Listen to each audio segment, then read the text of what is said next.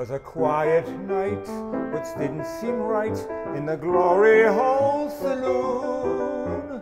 Those that were there would just sit and stare as they heard each ragtime tune. Try as they would to react as they should, the crowd was drifting apart. When out of the night, which was really a fright, came a dog, a horse, and a cart. The door flew wide open, and just outside a leering face appeared. 'Twas a carnival man who was driving the van, and toward the lights had steered. With long dark face and coat to match, he slithered through the door, took one quick look at that morbid crowd, and fell upon the floor.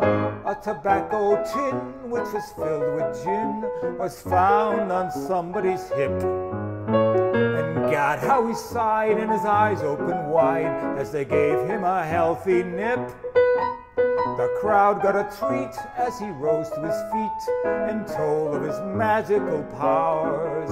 He would fly to the ceiling, paint a portrait revealing if the piano played hearts and flowers.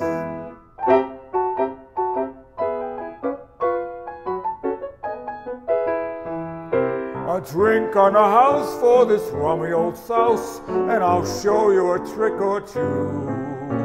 He gulped down the drink, and quick as a wink, around the room he flew. He paused on the ceiling, showed no proper feeling, but pulled out a paint box instead, and painted his love from below, not above, and explained how she lost her head.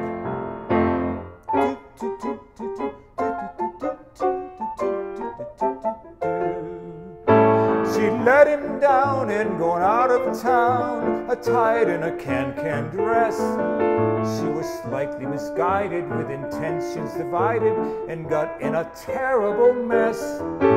She took up with a miner, now what could be finer, but she never knew where to stop. She found her another, much more like a brother, and didn't know which one to drop. With one in each bar, and it wasn't too far to fly between the two. She thought she'd try magic, with results that were tragic. She'd forgotten a word or two.